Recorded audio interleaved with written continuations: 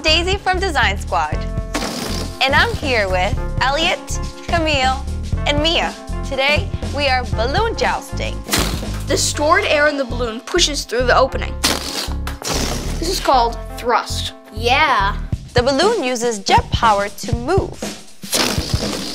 What we're gonna do is we're gonna thread a string through the straw. We're gonna fill the balloon up with air. We're gonna tape a straw onto it. Each balloon will get one straw. And then we'll let the balloon go.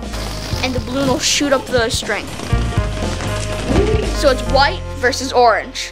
Joust! They came together. The orange one ran out of air first. And the white one pushed it to the other side and won. Because this is balloon jousting, each balloon should have something pointy on the end. Balloons could try and pop each other. We're gonna put the skewer right here. Since we are working with sharp skewers, we need safety glasses. I think we should put it on the side so we have a better chance on hitting her. Okay. And we should have it as far out in front as we can. Joust!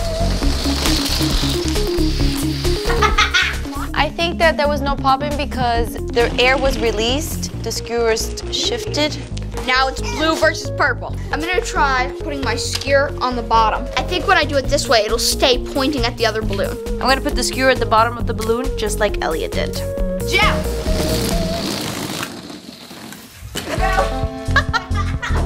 The skewers were too low on the balloons and they went under the balloons instead of popping straight in the middle.